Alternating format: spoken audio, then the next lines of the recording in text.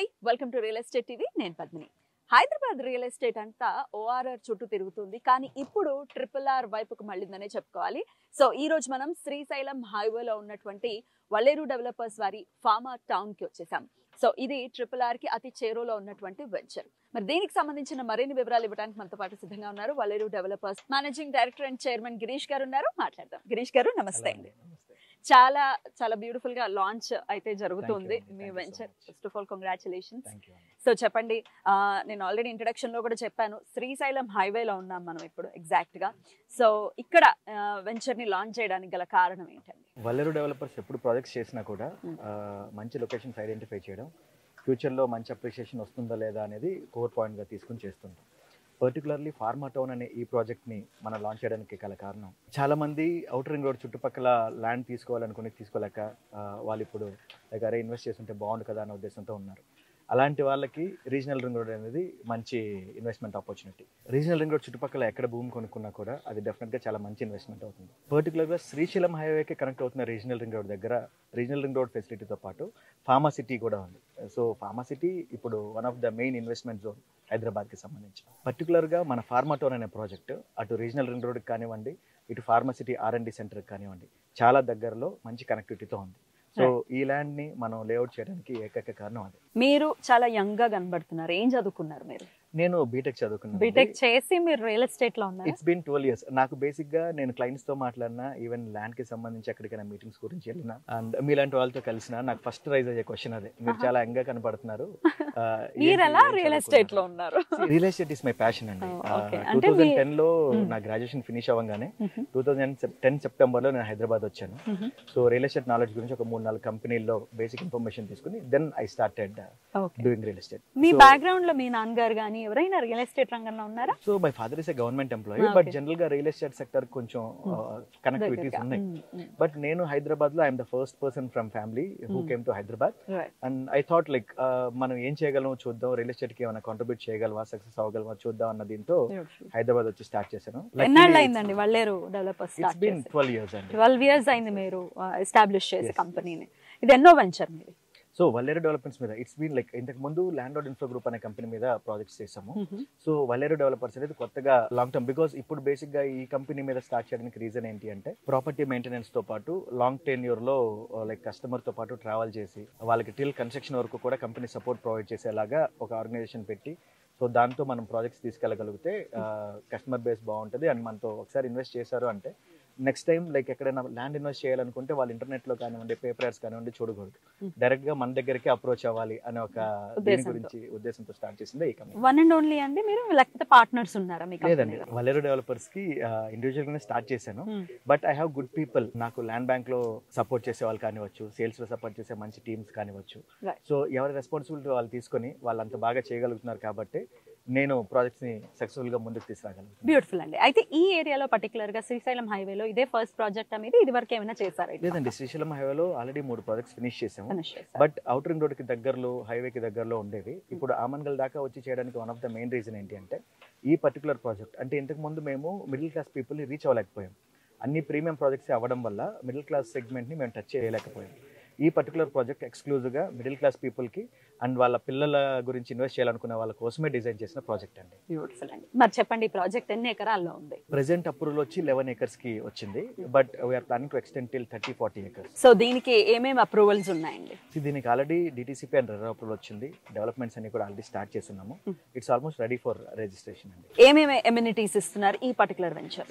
దీనిలో లైక్ DTCPకి వచ్చే regular developments తో పాటు ఒక మంచి grand entrance arch, underground drainage, electricity and other social infra అన్ని ప్రొవైడ్ చేస్తున్నాము.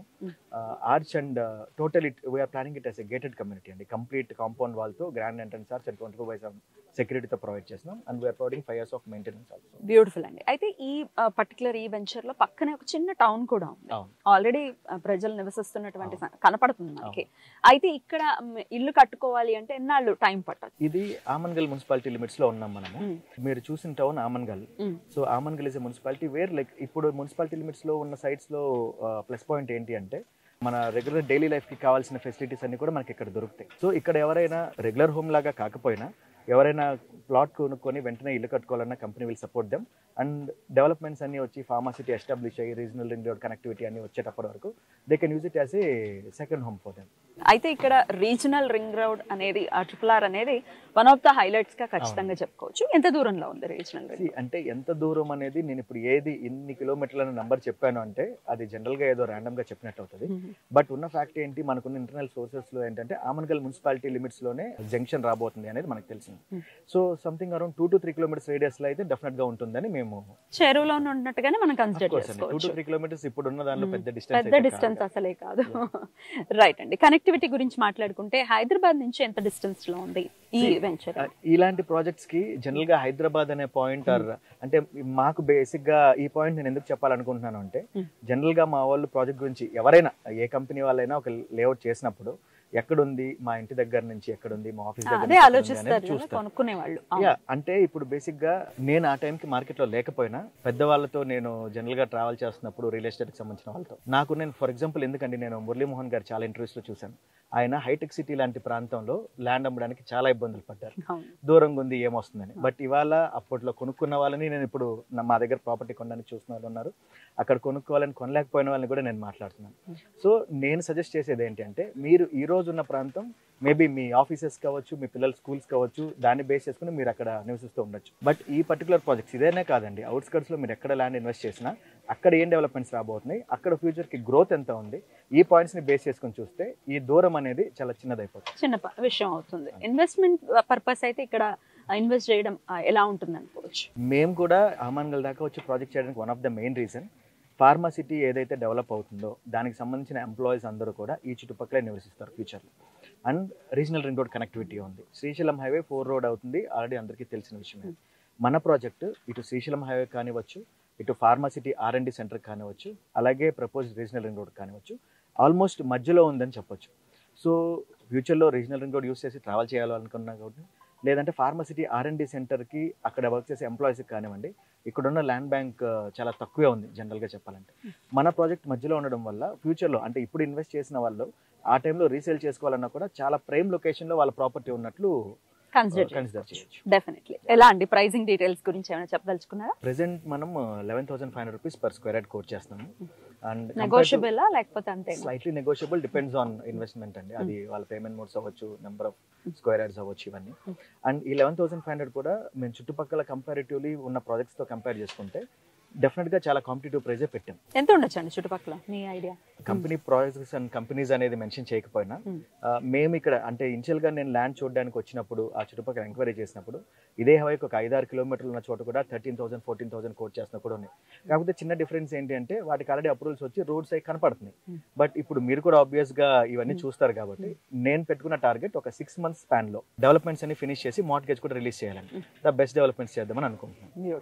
50-60% of the people land levelling చేసి launching చేసేస్తుంటారు. But I made sure నేను మా టీమ్ తో అంతా కూడా డిస్కస్ చేసి నో అంటే ఒక కస్టమర్ వచ్చారు అంటే వాళ్ళ ప్లాట్ అక్కడ ఉందో చూసుకోగలిగే స్టేజ్ లైక్ ఇంకొక 15 days పట్టనివ్వండి, 1 month పట్టనివ్వండి, మెల్లగా లాంచ్ చేసుకుని ఒక షేప్ క్రియేట్ చేసి లాంచ్ చేద్దాం అనే ఉద్దేశంతో ఇలాంటి డెవలప్మెంట్ చేసి లాంచ్ చేయడం. డెఫినెట్లీ అండి. అంటే జెన్యూనిటీ అయితే ఖచ్చితంగా కనిపిస్తుంది మాటలు. అంటే చాలా దగ్గరలో ఉంది, 1 kilometer 2 kilometers అని చెప్తూ ఉంటారు. అలా కాకుండా ఓపెన్ గా చెప్తూ ఉన్నారు. అలాగే ప్రైజింగ్ డీటెయిల్స్ గురించి కూడా మాట్లాడుతున్నారు అంటే ఆ జెన్యూనిటీ ఖచ్చితంగా కనిపిస్తుంది. అలాగే ప్లాట్ సైజెస్ చెప్పండి, ఏమేమి availability? Plot sizes 150 and 167 square yards ఉన్నాయి. బికాజ్ మేము ప్లాన్ చేయడానికి కూడా రీజన్ ఏంటి అంటే లాంగ్ టర్మ్ ఇన్వెస్ట్మెంట్ వాళ్ళ నెక్స్ట్ జనరేషన్ కోసం. అట్ ద సేమ్ టైం నేను ఇందాకే మీకు చెప్పాను ఈ పర్టికులర్ ప్రాజెక్ట్ మిడిల్ క్లాస్ సెగ్మెంట్కి అందుబాటులో ఉండే దాని గురించి మనం ప్లాన్ చేసామని. సో బిగ్గర్ ఎక్స్టెంట్ ఉండడం వల్ల మళ్ళీ ప్రైజింగ్ అది ఇబ్బంది కాకుండా 150 and 167 square yards wear investment కైనా ఫ్యూచర్ లో ఇల్లు కట్టుకోవడానికైనా రీజనబుల్ సైజ్ అన్నట్లు మేము ఇది ప్లాన్ చేసాం. బ్యాంక్ లోన్స్ కూడా ఏమైనా ఉన్నాయా? బ్యాంక్ లోన్స్ కూడా ప్రొవైడ్ చేస్తున్నారు. సో ఈ వెంచర్ పేరు కూడా చూసుకుంటే ఫార్మా టౌన్ అని మీరు పెట్టడం జరిగింది. ఫార్మా సిటీకి చేరువలో ఉండటం వల్ల పెట్టారా? అసలు ఏమేమి యాక్టివిటీస్ ఉంటాయా? అండి pharma town in the sense city చాలా పెద్ద డెవలప్మెంట్స్ ఉన్న వాటిని సిటీ అంటారు.